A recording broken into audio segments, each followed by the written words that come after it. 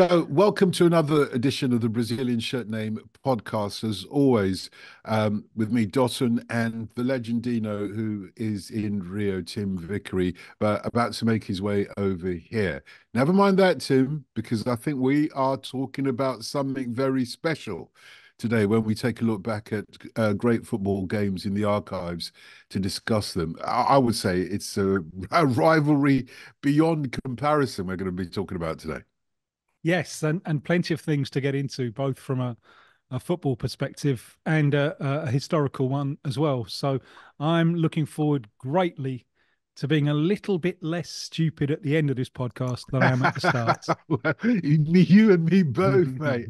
So, thankfully, we've got somebody that can talk to us about this amazing match in 18th of November 2009, Egypt versus Algeria.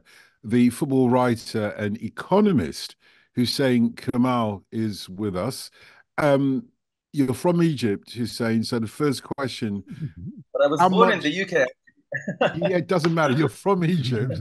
So the big question is, how much of a bias will this conversation have? Can you do it socially objectively? I don't mind the bias. Don't get me wrong. Yeah. If it was No, I Nigeria, think I'll try to be as unbiased as I can. good. I think I moved on 14 years onwards. I think I moved on. But it still hurts 40 years onwards. So my first question is, was Egypt robbed? Um, mm, yes and no. Yes, because yes, because this particular team deserved to be in the World Cup. But if we look at Egypt in this particular World Cup qualifiers, Egypt was abysmal, really. Played awful games and doesn't deserve to qualify for the World Cup. But this generation deserves to qualify for the World Cup. And this is what makes this game so sharp. It's a direct playoff for a place in South Africa. It's on a neutral ground. It's in Sudan. It's Algeria against Egypt. It's winner take all and nothing to the loser. So the stakes are very, very high, aren't they? Absolutely, absolutely. Yeah, so you cannot really disconnect this game from the game 4 days earlier. So basically, Egypt, there was a game in Cairo, Egypt against Algeria. Egypt needed to win with a three-goal difference. And Egypt scored in the second minute of the game and in the last minute of the game. And that's why they were sent to the playoff in Sudan. But we'll get on to this later on.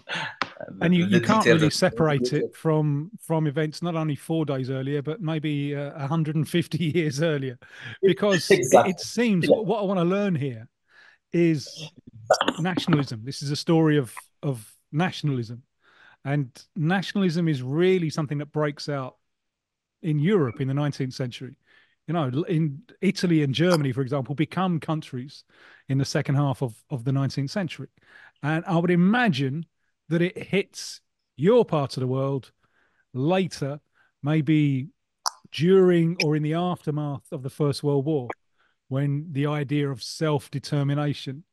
Uh, and I wonder the links between the importance of Arab nationalism and football, because one thing that is really striking for me is right from the start of international competitions, Egypt are there.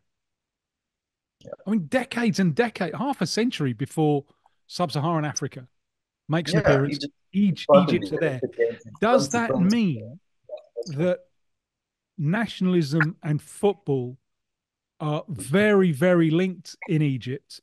And when Algeria achieves independence in that bloody fight against the French, is like Egypt the model? Is right, they've got football, we want some of that as well. Is that where the rivalry comes from? So yeah, Egypt is one of the African Federation founders alongside Ethiopia and Sudan, and is the winner of the first two versions of AFCON. And yeah, as you rightly said, Egypt football in Egypt has started early on in the early 20th century, obviously because of the British occupation, so that helps. um, and the big clubs of Egypt, Ahli and Zamalek, were all established in the beginning of the 20th century. Back to your question about nationalism, I think it has something to do with it, because in the 50s, with the rise of pan-Arabism and Nasser, I think the entire Arab world was looking at Egypt as the model, as the leader of the Arab world. And Nasser had a very, very big contribution to supporting the Algerian revolt against the French.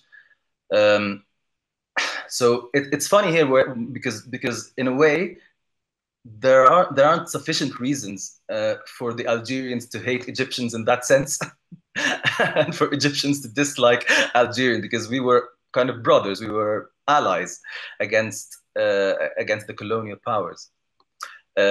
However, I think we can trace back the rivalry to the Algerian revolution against the French. So the Algerian team preceded the independence of Algeria as a country. So the National Front, they established a team, an Algerian team, an Algerian football team, and they were playing along.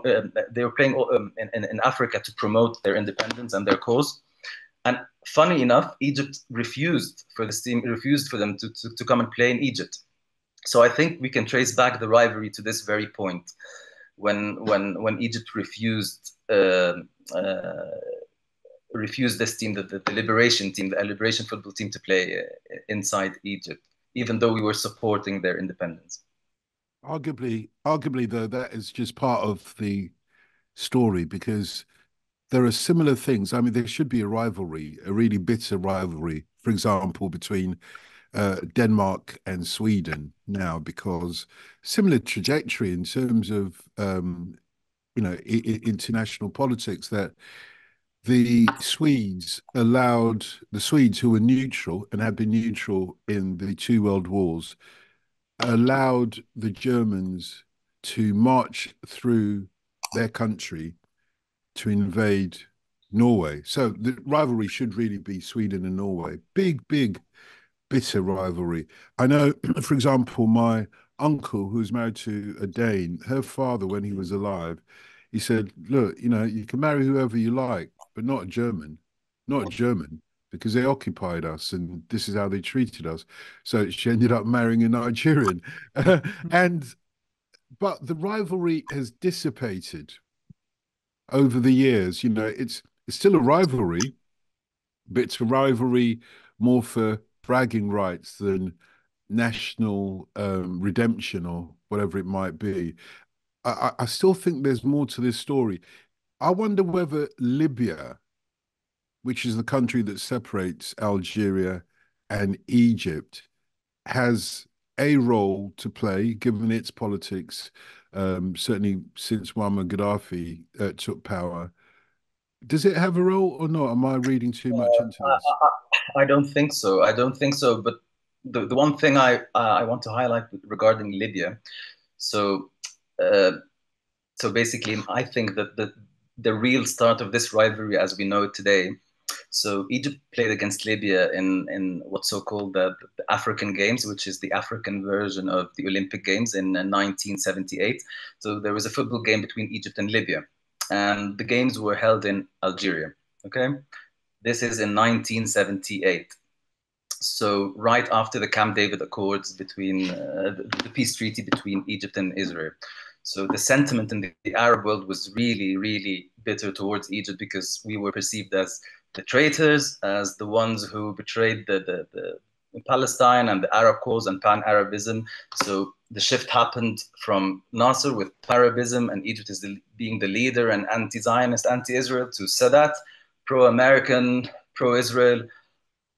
Pro-American more than pro-Israel, but yeah, at the end of the day, we signed a peace treaty with Israel. So in that game, clash erupted between the two teams, and the Algerian police and the Algerian fans attacked the Egyptian team, and Sadat back then ordered the entire Egyptian delegation to go back home. So that was, in my opinion, the real beginning of the rivalry and the hatred in a sporting sense, even though in a political sense, we were traditionally allies. Both countries were traditionally allies.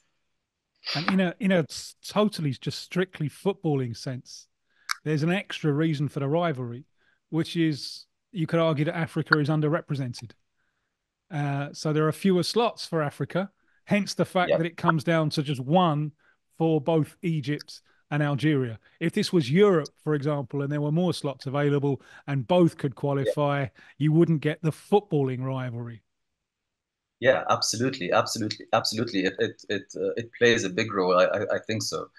But now we cannot really claim because I think Africa has sufficient. Yeah, it's still underrepresented, but better than before. I mean, back then, Egypt qualified to the 1934 World Cup in Italy, and the playoff was against Palestine under the British mandate, and then. And then Egypt had to play against European teams in the 50s to qualify to the World Cup. It shows you I mean, adding to your point, shows you the misrepresentation of African teams. It is a really important point, though, that Tim brings up, because I think it's very clear when you watch this match. And by the way, there is a pitch invasion at the end, but it's not surprising. It's not surprising given the amount of passion that both sets of spectators are going into this match. And I don't think people realize in Europe where we are rather spoilt, as Tim's question alluded to, with getting into World Cups over and over and over again. You know, if we don't get into World Cup, well, lucky the Scots, they got into the World Cup. So we've got sort of somebody to support. And if not them, well, I don't know who we'd support otherwise. Anybody but France, you know? I think they're so But spoiled. would the Egyptians have been supporting Algeria Oh, in the World Cup? Oh, no, never. don't think you get this, mate. No, never, So, never. so there Why were never? there was a day in June, July of 2004 when you were 100% Slovenian. I was Slovenian, I was English, I was American in 2010, I was Belgian, I was German. Even though I'm not a big fan of German football, I was a German. Yeah, but the funny thing about Algeria that usually they do really well in World Cups. In '82 they did really well. In 2014 they did really well, but that I think that increases the rivalry, that doesn't decrease it. Yeah, well, anyway, Tim knows all about that because he was Barcelonan at a particular Champions League final. Do you remember that, Tim? When you were Barcelonian?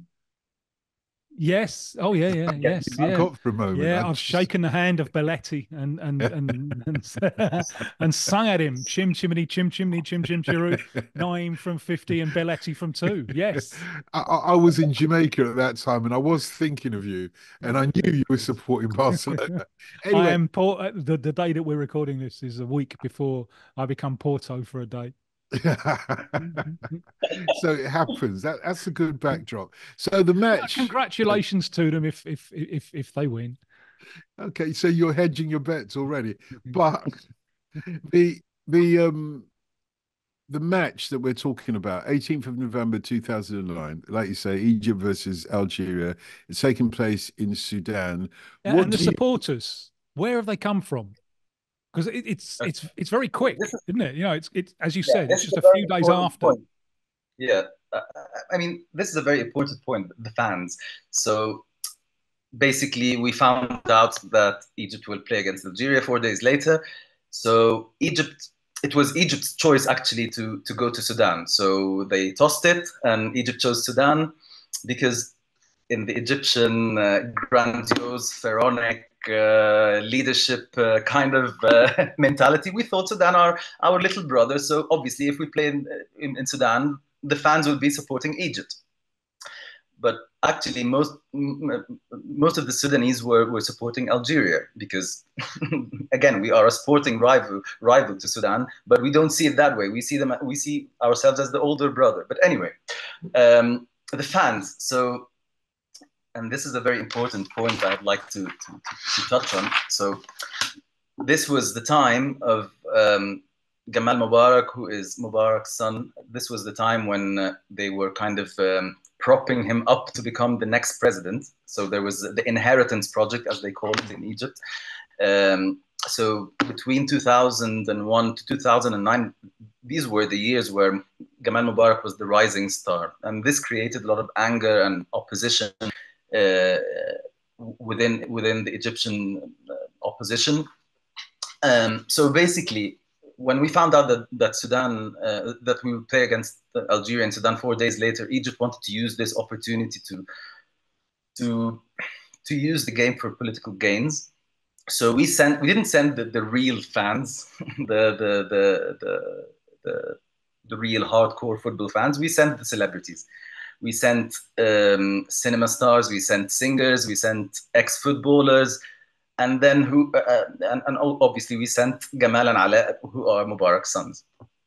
Whereas Algeria, because they were taking revenge from what happened 4 days earlier, they sent their craziest fans, the real ultras, the real Algerian ultras. And Algerians, to be fair to them, are fanatics. They create an amazing atmosphere. So the minute the first minute of the game, I knew Egypt would lose. Looking at the stadium, I knew it. I knew Egypt would lose. The Egyptian side was calm, was chic, was and the Algerian side was full of passion, full of fire, full of you name it. But it was, as you've said, it was a terrific generation of Egyptian players. And I know a lot of these names looking down the team sheet from the Club World Cup, where it was Al Ahly were playing there with the frequency, and you can see it's a really good side. So, is it for this generation? Is this a constant sort of regret and lamentations that that they didn't make the World Cup?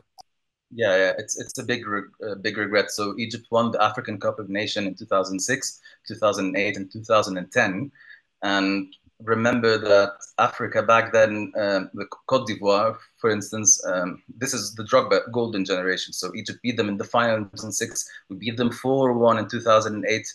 This is Samuel Eto'o's Cameroon. We beat them 4-2 in 2008, beat them again in the final.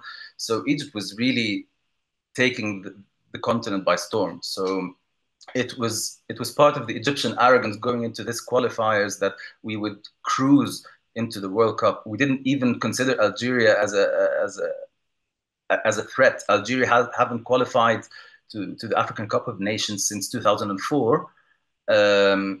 So yeah, and actually the first game of the qualifiers, they drew against Rwanda, and they dropped 2 points already. So I mean, at the start of the qualifiers, Egyptians had no doubt this team would be in South Africa and perhaps maybe reaching the quarterfinals. Wow. Yeah. Now I fear we stop being friends, because this is something which has continually irritated me about sides from this part of the world, including Egypt. They can play. North Africa? Yeah, North Africa. Yeah. They can play. They can really, really play. But I always find them too cautious. Too cautious, yeah. Yes. I don't know if this is a mentality thing. I don't know what it is. That's an interesting point. I think you're absolutely right, except this generation. I think this generation didn't get the chance to show the opposite of what you're saying. So you're absolutely right. I think it's an inferiority complex with regards to Egypt, because we do not see ourselves as North African. We see ourselves as Egyptians. Actually, we consider North Africans as our footballing enemies. So Algeria, Tunisia, Morocco are Egypt's curse, and it's because they kicked us out of the qualifiers in '82. Morocco, '86 was Morocco, 1998 was Tunisia, '78 was Tunisia. So I think it's an inferiority complex regarding the case of Egypt. So when we played in 1990 World Cup, I think the entire world made fun of Egypt with Egypt's performance against Ireland and even England. But people forget that actually Egypt played a really, really offensive game against the Netherlands, the first game. But yeah, I think it's more of the mentality of minimizing losses rather than being expansive and pay the price for it. I don't think we're willing to pay the price and yeah. pay the price of expansive football and losing heavy scores. Yeah. On a Although, better pitch, on a yeah, I better was going to pitch than the say, one. Go on, Dotun. no, no, Take no, the ball no, and run with it, even on a no, no, bad no. pitch. Just yeah, Egypt weren't naive in terms of football, were they? And as Tim says, Blimey, it was like an entire team hanging off their own crossbar. I remember the Ireland game in The 19. It was one Ireland, of the worst games of but football that I've ever seen. but if you think about it, they here arguably, if it had been a better pitch, as Tim was alluding to there, if it had been a better pitch, they would have shown the kind of football that won Spain, a World Cup. I mean, this 2006, 2008, 2010 generation, uh, if you look at the Confederations Cup, watch Confederations Cup in 2009, if you watch Egypt against Brazil, and Tim, I'm sure you watched that game. I did, yeah. Yeah, that was an amazing performance by Egypt. It was Mm. offensive, didn't lack any confidence. We attacked Brazil as if they were Egypt and we were Brazil. So in that sense, I think if Egypt had the chance to qualify for the 2010 World Cup, I don't think we would have been as cautious as the 1990 generation. And Algeria, for Yeah, example, who won the spot, went to the World Cup and didn't score a single goal. yeah. But again, with Egypt, I think there's a structural issue that most of our players play inside Egypt, so they get really intimidated when they play against foreign teams. Yeah, this is where the inferiority complex. I think with Salah, it has changed a little bit. So he's given us confidence that maybe we're not less human. We can play football. Yeah, Now I it's need your translating skills, because we've seen the highlights, and the match commentator quite often it seems a little bit bemused by just the speed at which things are happening. There's a lot of just going, oh, because his mouth can't quite keep up with his emotions. But when he can get the words out, it's Ya Salam, Ya Salam, Ya Salam. What does Ya Salam mean? It's like, oh my God, something Ah, like that. right. So it's a kind of It doesn't have variation a on literal oh. yeah, like wow. It's like wow, yes, salam, wow. Oh my God, wow. there's a lot of passion in the commentary, as it needs to be, because there's a lot of passion, as we've already said, amongst the spectators. There's a lot of passion on the field as well. It's a very tight game, this one, isn't it? It's a very tight game. It's decided by just one goal, and a decent goal at that, I must say. It took a decent goal to beat Egypt. Yeah. Do you want to talk us through the match then, and your memories of it, watching it? I know because I was in Egypt about this time, funnily enough, sent there to Oh, cover the politics. Yeah, this was when the Muslim Brotherhood, it was clear from every single person we spoke to. So this would have been 2009, before this match. It was clear from everybody we spoke to that the Muslim Brotherhood, if there was an election, were going to win. Clear as daylight. I didn't meet a single person, neutral person, if you like, ordinary person, who didn't quietly say that they were supporting the Muslim Brotherhood or not. But what I do remember very clearly, and I traveled from Cairo all the way to Suez and stopped off at several places along the way, was the passion of the football. I imagine that everybody in Egypt was watching this game. yeah, absolutely. I mean, it was a dream. And the loss was a trauma. This is our generation's trauma, this game. And interestingly enough, you mentioned politics, because I think this is what I'd like to focus on the interplay between politics and football. So the the regime back then, they really used football for political gains, and the team was doing so well. So the Mubarak family was keen to show that they were supporting this team and they were the reason behind the success. And again, part of the campaign to prop up Gamal and to prep him to become the next president. Um, as for the game itself, yeah, everyone in Egypt, I cannot remember that everyone wanted the Muslim Brotherhood, but what I remember really well is the growing opposition, from 2004, particularly with the Kifaya movement, the establishment of the Kifaya movement, which means enough in Arabic. And then in 2009, Mohammed al-Baradei, who was a growing opposition figure and a prominent figure in Egypt, he returned to Egypt, and he declared that he's against Mubarak and he wants regime change. So there was really a lot of political fluidity within society back then. But the media attention obviously was directed towards the football, and the fans also, they dreamed of going to the World Cup after 12 years of missing out and being traumatized by North African teams every qualifier. So yeah, that's what I remember from this period. Where were you at this time? Were you in England or were you in Egypt? I was in Southampton. Yeah, I was in Southampton. I remember I woke up at 8 a.m. that day. I went to London to Edgware Road where all the Arabs watched the game, and I remember the police divided Edgware Road into two sides.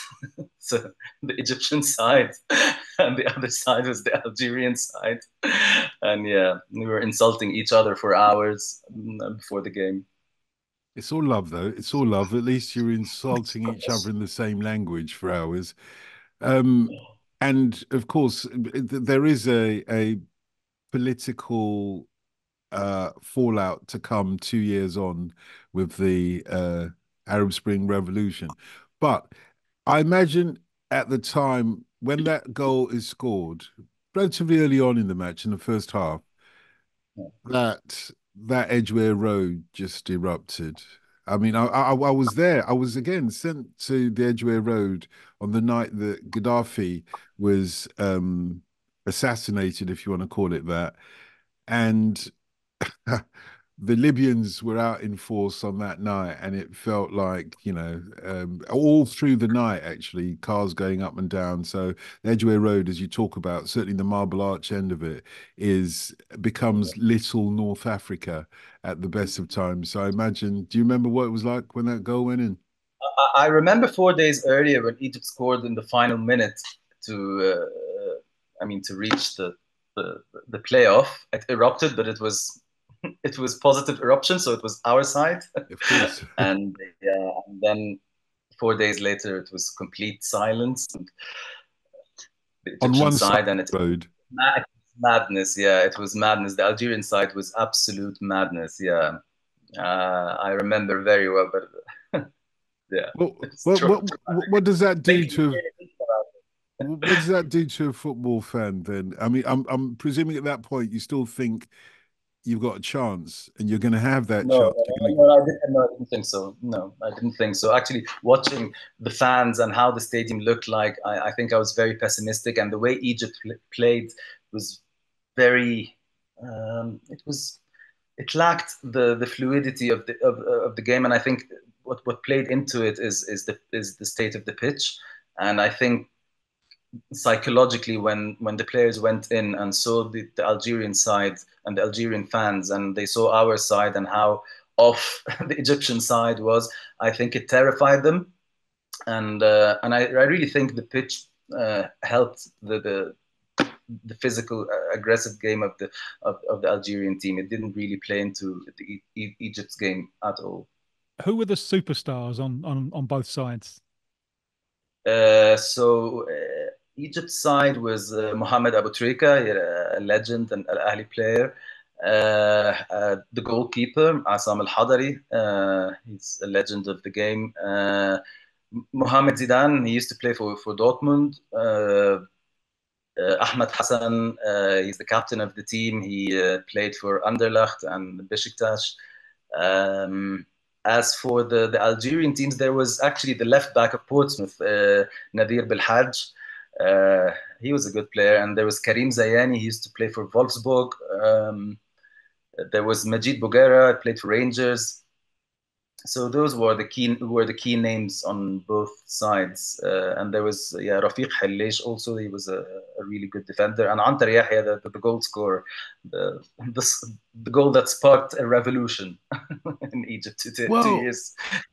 Yeah, this game that we're talking about, it's known as the game that almost started a war. Why? So basically, so let me take you first back to the 80s. So in 1984, there was a playoff between Egypt and Algeria for the Los Angeles Olympic Games, and at the end of the game, a big fight erupted between the two teams.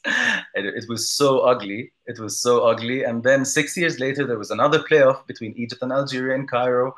And I think this is what got me interested in the history of Algeria against Egypt, because my dad was in this game, and it was the World Cup qualifier for 1990.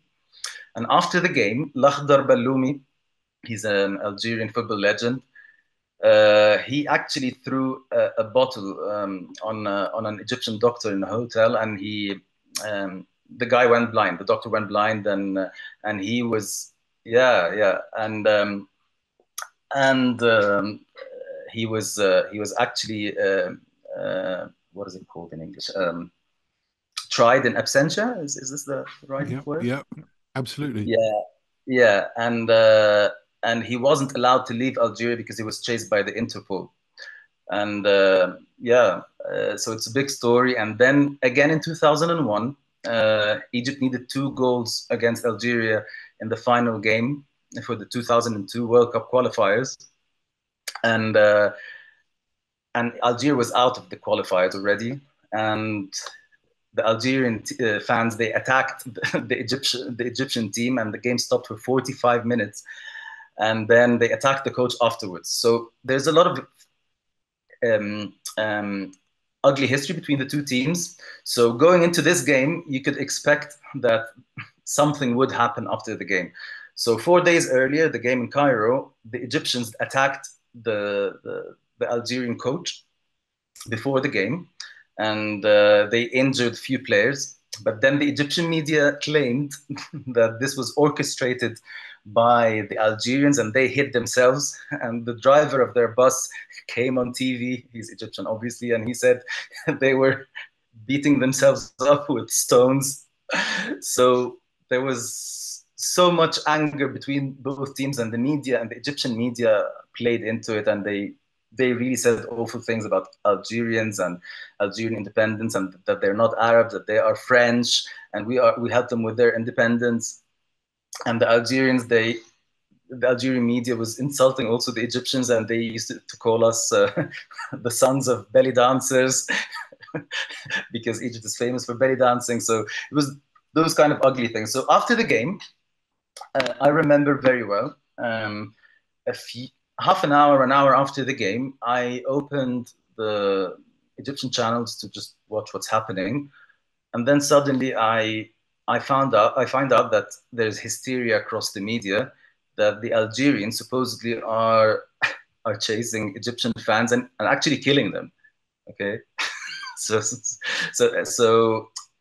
obviously I fell in the trap, and I believed them back then, and then Egyptian singers who were the celebrities and singers and actors who were attending the game were calling talk shows and saying that they are being attacked, and that the members of the National Democratic Party, the Mubarak's party, the ruling party, are being killed on the street and things like that.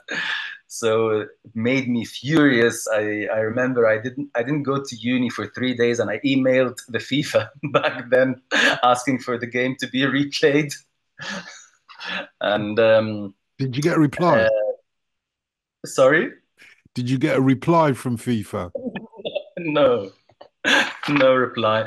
And Mubarak's son, Ala Mubarak, I remember he was on a talk show and said something along the lines that enough with Egyptian leniency towards Arabs. We are the big sister or the big brother, and they're taking advantage of us. So now we need to draw a line and no more being kind to them.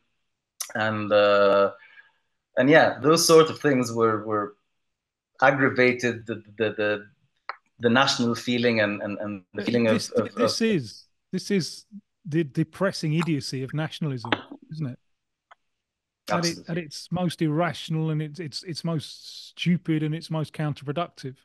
And what were those Absolutely. stories of Egyptian celebrities being attacked and Egyptian fans killed? Was there any truth in these? I mean, my friends who went there said they just threw some bottles on them. Really, that's it. It's minor. Yeah, nothing really happened. It was just usual throwing bottles and things like that. It was nothing that the media claimed back then. I mean, I really thought people are being killed back then. And then the Algerians, they attacked the telecom company, the famous one, Orascom in Algeria, and they attacked the Egypt headquarters in Algeria. So really, things escalated badly the days after the game. But that's how wars are started. It's some minor thing. What is it at the beginning of that Stanley Kubrick film? Where the ape throws a bone up into the air, and well, everything else revolves around that moment. The a somewhat innocuous incident can trigger, well, civilizations to fall necessarily. I do think, though, that Egypt has got a special place. Nationalism aside, I do think that, and we laugh at some of the anecdotes you're sharing, like we taught those Algerians, we gave them their independence, so we are a nation of belly dancers, whatever. But that aside, I do think that Egypt has a special Is there anything wrong place. with being the son of a belly dancer? I quite like to be a son of a belly I dancer, knew a belly frankly. dancer once, funny enough. So did I. Yeah, Yes. exactly. In Arabic culture, it's so demeaning. Of course, yeah. But it's a cultural, iconic cultural expression that not everybody will appreciate. But I do think Egypt does hold a special place. You mentioned Sudan earlier, who's a big brother and who's the little brother. Of course, the Sudanese will say to the Arabs, sorry, to the Egyptians, hang on a second, we're Nubia. We are Nubia. So arguably it's the other way around, we taught you guys. And whatever the history is, something extraordinary um, was happening in Egypt 3,000 years ago that still kind of resonates today. And you see it in the Great Pyramids. Um, I thought you were going to say that, and you see it in the British Museum. Yes, yes, yes. Well, you feel free to comment on that as you would like, Hussein. But when you go in Egypt, it's such a fascinating place. When you do see the pyramids in particular, you your jaw drops. Your jaw drops because it's people think seeing Stonehenge is a spiritual and a magical thing. It's not on the scale of the pyramids whatsoever. And I can see how a nation can feel a sense of not superiority, but pride, which can very easily, run into superiority. But on the football pitch, everybody is even at the start of the match. And Egypt, I'm presuming, has come a long way from this match in 2009. Where is Yeah, Egypt today in so its rivalry? 15 years on. Yeah, where is it Number today one, in its the rivalry? rivalry has this dissipated, Egypt, Algeria. And number two, now that we've got a 48 team World Cup and there's the possibility of both these teams qualifying, how do you imagine that what do you think that they'll be capable of in the next few competitions? So I think the relationship uh, of I mean, between the fans and football really changed after this game because, as you mentioned, 2 years after there was the revolution. So I think the place of football as a one of the core foundations of Egyptian pride in the noughties, I think, dissipated. So consequently, the rivalry with other countries in footballing terms dissipated as well. I mean, I don't think I'll be as agitated if we're playing against Algeria now.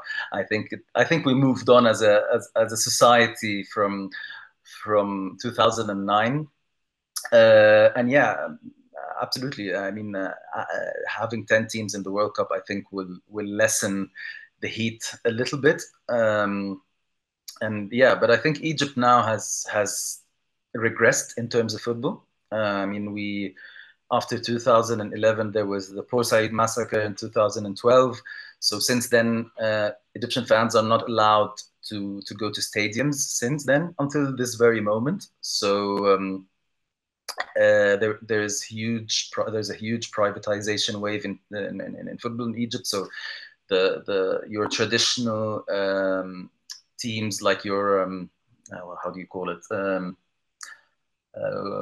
So you have the traditional teams that belong to cities, to real cities with real fans.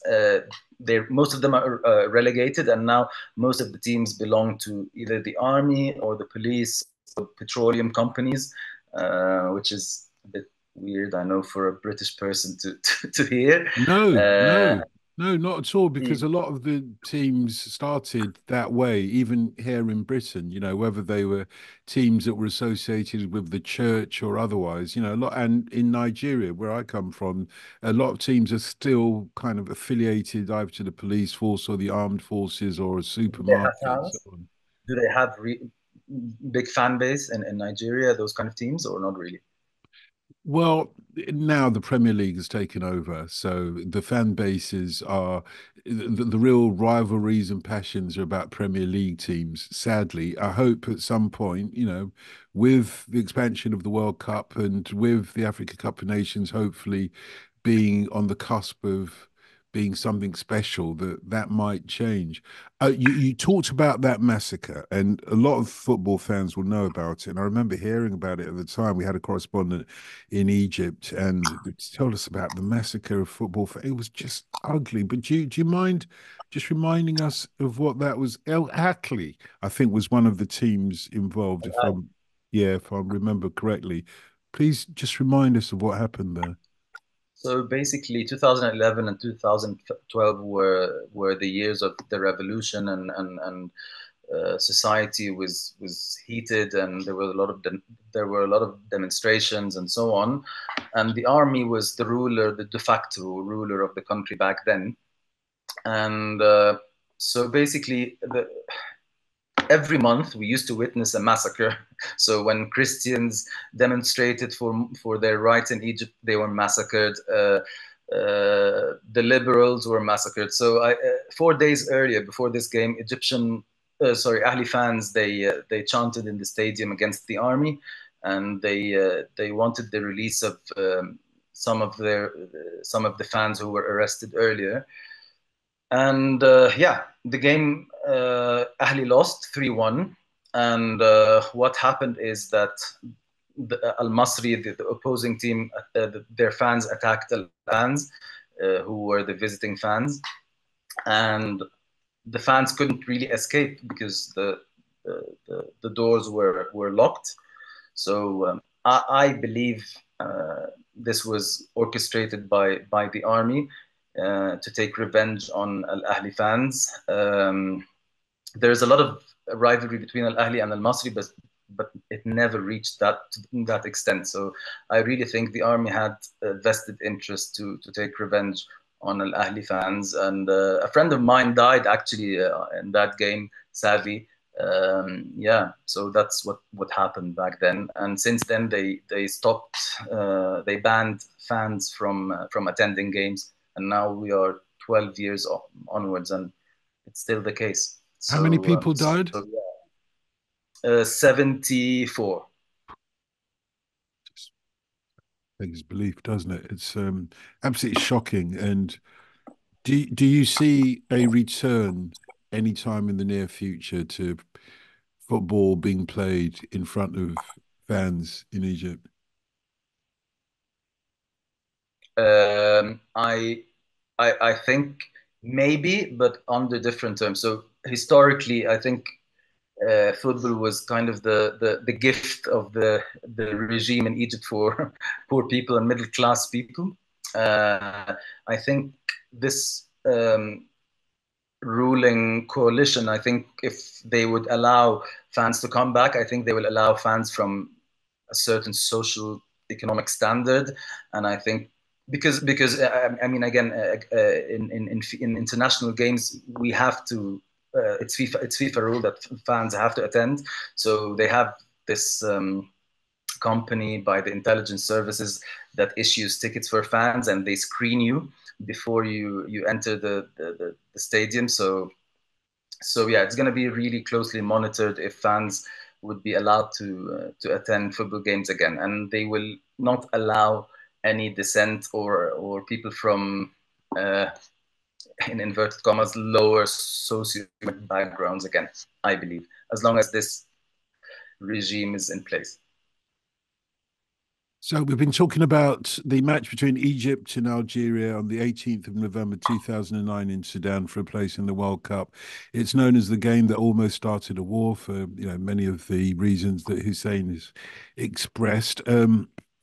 Well, I think it's a bittersweet sort of culmination of this Brazilian shirt name podcast because of the tragedy that we've just mentioned. But having said that, on the Brazilian shirt name podcast, we look at the match, we look at the sort of social circumstances. On this one, thank you, Hussein. We've been able to look at the history as well, going back 3,000 years. Now, that's a first for the Brazilian shirt name podcast.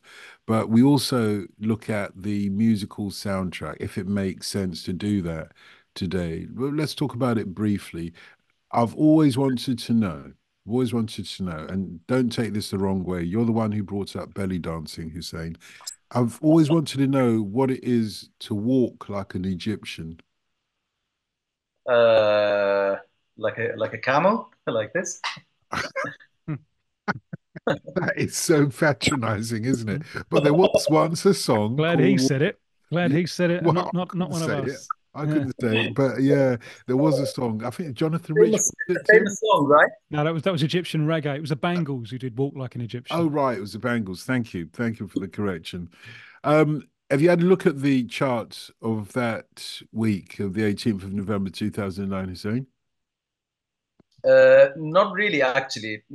Not really, Well, but maybe I should have a look into the we don't charts. need to talk about it. Let me just tell you that I got a feeling that it's all about the Black Eyed Peas. And well, there's some bad romance in there from Lady Gaga as well, and very little else. Oh, Well, I chasing think I cars. think that there is an David overreaching.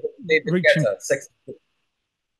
There's an overreaching point to be made, which is that for so often, for so long, music was a kind of weather vane.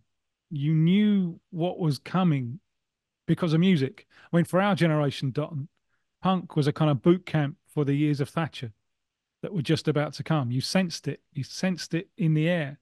And the huge event a year before uh, the game that we're talking about and this particular chart is the financial crisis. It's capitalism basically in real danger of going under. I mean, they decided in the States just to print money because they're thinking, wow, how many guns are there in this society? If the cash machines run out of money, so they just started printing money to try and there was a real fear that the whole thing was gonna crumble to the ground. And right, they found a way to prop it up, but really we're still living in the kind of zombie aftermath of the financial crisis of 2008. And you look at the chart, certainly kind of top 20, and it's not dealing with that at all.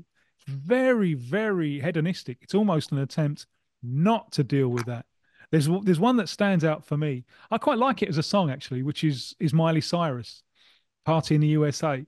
It's quite a sweet song. The idea of the idea behind the song is of going somewhere new and you're feeling a bit unsure of yourself, and then you hear one of your favorite songs, and everything's all right with the world. It's quite a sweet song, but the idea, the kind of the title "Party in the USA," you know, the whole pillars of society have very, very nearly fallen on top of you, and you're going to be living austerity meaninglessly for a long, long time afterwards. But you don't get that vibe from the music at all. So I would pose that even as early as 2009, popular music is no longer the force that it was from those years through the The year jazz Michael years Jackson to died. when we were growing up, when music was where it was happening, and it's the brightest, the most creative, the most outspoken people. That's where they would go into music until now, because it's just not there, is it? It's the triumph of the producer and kind of techno noises and so on, and you don't get the power of communication that you've had for a century beforehand. You're saying you were about to say? It's the year Michael Jackson died, 2009, right? Yeah. Yep, good point. A few months before this, actually. Yeah, you're Yeah. absolutely right. 2009. I would say, though, Empire State of Mind by Jay-Z, it was his song initially, Hmm. and this is his version rather than Alicia Keys' perhaps more famous version, although it features Alicia Keys. But Empire State of Mind at number 12 does what you're kind A of little looking bit of that, for. yeah, yeah. Yeah, that This it's more about 9/11 attacks. That's really what it is, New York having recovered from that. The power, I think, of the people of New York to recover from what was a trauma. Not on the level, obviously, of the kind of national trauma that you talked about in terms of a match, Hussein, but trauma is felt in all sorts of different mm, ways, and people have a way of expressing that trauma. Just on a final note on this match, the trauma seems to have gone. Where is Egypt now? Is it able to be itself without, uh, feeling traumatic about events that it couldn't possibly have any influence over? Is there a lingering sense amongst other, or lingering suspicion amongst other North African or Arab countries about Egypt? Because it still is although things may change, who knows, it still is the only Arab country, I think, that signed this treaty with Israel, etc. And we are in the midst of a. Jordan as well, and the UAE. Oh, I apologize. Okay. But is there still a sense of suspicion about Egypt from other countries? Uh, I think it's not suspicion anymore. It's more of the diminished size and role of Egypt uh, since the 80s, really. So I don't think there's suspicion. I think there's more hope that Egypt could regain its role as a leader in the Arab world, because I think what happened in the game and how Egyptians felt humiliated. I think it had something to do with the diminished size of Egypt, and the pride that comes in. So Egyptians view themselves as this old civilization and so on, and being humiliated by fans, foreign fans, symbolically in Sudan. I think it reflected the how Egyptians perceive themselves as a diminished country in its region. And in terms of trauma, I think what society have witnessed over the last 13 years, I think, put the game in perspective. So having three, four big currency devaluations, rampant inflation, being ruled by a military dictatorship, worsening conditions, economic conditions, I think made people put the football and this game in particular in perspective, and made people realize that there are more important things in life than obsessing about a game and being so upset about it. It's football at the end of the day. It's yeah. You recently published a book. I'm going to ask you how you would, because it's only in Arabic, I would Yeah. describe it as football tales, but perhaps the tales might. Which translates into football stories, really. There's the book. Um, so the story behind this book is a bit funny. I was working in London, and I went on a Christmas break in Cairo, and then went back to London, and then I got hepatitis A, and so I spent 3 4 months in bed, and I was so bored in rainy London. And then I decided to write to have a football page called Football Stories, and I started writing long posts about my memories with the game in the 90s and the early noughties, and writing international stories as well, international football stories. And then recently, last year, I decided to collect all of those stories and put them together in a Word document, and I found out that they are 600 pages. So I, Ya yeah, salam. Ya yeah. salam. Inshallah, Mm. inshallah. So So it, yeah, I started organizing them and editing them, and then they became a book. it's called well, now that you've said football stories, I may as well say it's football tales, THALES, which why that spelling? What does that refer to? Tales. Oh, I thought it was spelled THALES. Yeah, I mean it's in Arabic. I have no translation for it. It's Hikayat Kurawaya, so it's probably football stories, Okay, football tales. okay, Yeah. okay. So, um, you'd have to know some Arabic to read it. Will it ever come in translation? I would love to, but my concern is that a lot of the humor in the book is so Egyptian. I'm not sure if it's going to be appealing to foreigners. God, try I'll give it one a on try. us. Yeah, try one of the humorous stories on us now, if you can do it briefly. Oh, yeah, yeah, yeah. This is a Maybe. test, people. This is a test to see if it works in translation. Well, Let's son of see. a belly dancer works for Oh, me. so hard. But I mean, it's okay. There's this one story about who made me fall in love. It's the first story of the book. Who made me fall in love with football, and it's actually the maid. She used to come to us. Her name is Hamida, and she supported Zamalek. I support Ahli, and I was 6 years old, and she used to play football with me, and when I was a kid, and she used to go to the stadium with her brothers, and she used to come back. And tell me the stories about the stadium, and she made me so obsessed with the idea of going to the stadium, and what they say over there, and what they chant over there. And she was a good football player, actually, Hamida, and she taught me a lot of football tricks. I mean, this is not humorous; it's just a story. I mean, But and see, up to this point, this is universal. this is universal. Yeah, the story is universal, but there are some jokes inside that so hard to translate. Um, Well, you're but yeah, laughing. That's the main thing. You're laughing your head off. That's the main thing. yeah, people who read it laughed, actually, because I think the Arabic content, the football content is limited. This sort of content, uh, linking football to culture, politics, economics, it's pretty limited in Egypt. So I don't think anyone spoke before about the role of their maid uh, in making them love football.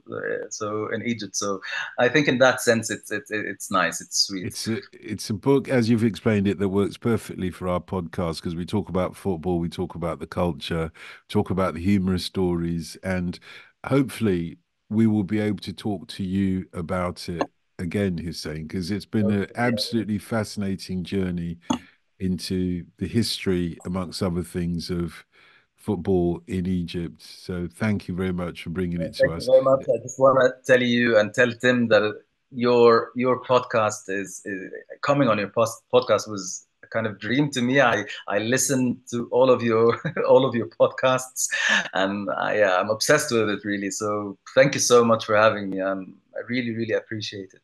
You come back anytime you like, and let's talk again. That's it for us. Tim, thanks very much. You'll be over this side next week, won't you? Ya salam. Ya salam.